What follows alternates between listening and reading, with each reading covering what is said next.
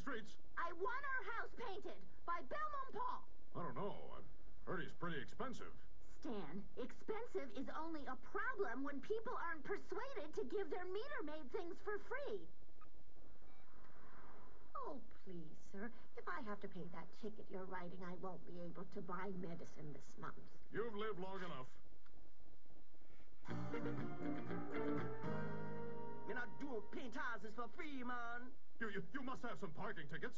I can make those disappear. You meter maids are always trying to muscle me. But I got news for you, mister.